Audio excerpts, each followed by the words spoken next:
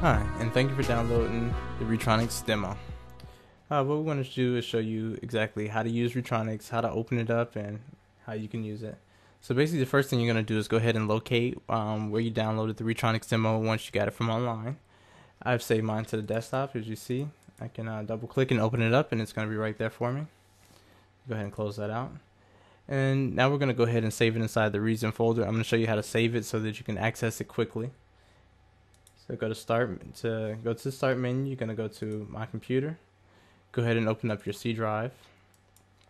You're going to go to Program Files. Scroll down till you get to Propellerhead and open up the Reason folder. And this basically shows you all your sounds. As you can see, I already have Retronics the demo inside of my folder. So basically all you're going to do is just drag and drop in. You can use the black bar that'll drop it on the outside of any folder, or you can use it and it'll turn either gray or blue on yours depending on how you have your settings, and that'll drop it with inside the folder. So if I want in this folder, I'll just hover it over the folder. If I want it in between the folders on the outside, I'll just use the black line. We're not going to drop ours anywhere though. So I'm going to go ahead and close that out. And right now what I want to do is power up a session of Reason. Okay, so now I have a session of Reason open, and the first thing we're going to do is go ahead and make sure we have the redrum selected. Make sure that the piano and the button is armed for record. And we're just going to go ahead and we're going to browse for patches. Now what we did was we saved our actual file inside the Reason folder, so we can just go click on Reason folder, and you can see Retronics demo is right in there. Now I'm going to show you how to save it to your location so you can pull it up easily, so you don't even have to go to the Reason folder anymore. All you have to do is left click, hold, and you just drag and drop it right in there. So now it's going to be accessible from the menu panel on the side, and this panel is always open. As soon as you open up Reason and you open up a sample, the locations menu is always there, so it's going to be easy to access. So I'll show you exactly what I mean by that. Click on Browse Patches once again, and browse the patch, and as you can see, it's going to be right here on your left hand side, so you don't even need to click inside any folders or go locate it or anything. And as you see, now we have our different samples. In the demo version, you have about 10 samples in here, and you can audition any one of the sounds,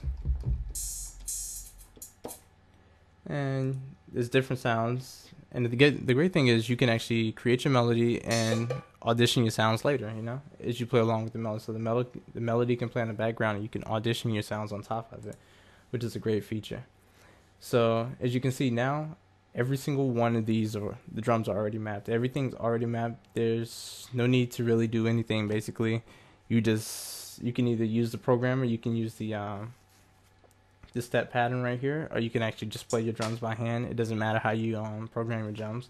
But this just gives you the flexibility. Instead of loading each wave file, going and searching for a kick, as you see, and you got to search through hundreds of kicks, and I have tens and thousands of different kicks and snares and claps and everything. Basically what I've done is just compile some of the best ones, put it together, and just into one package. So now you don't have to search for it anymore, and we don't have to look for it. It's just easy to access, and it maps all 10 of us. That's why it's able to help you produce beats 10 times faster, because no more do you have to go and load it one by one, looking for every single sample. You now just click on one folder, and it gives you the best in hip-hop, R&B, and rap beats. So now that we have our drums loaded in here, and we sampled everything, say we hit this cymbal right here, and we don't really like that cymbal sound.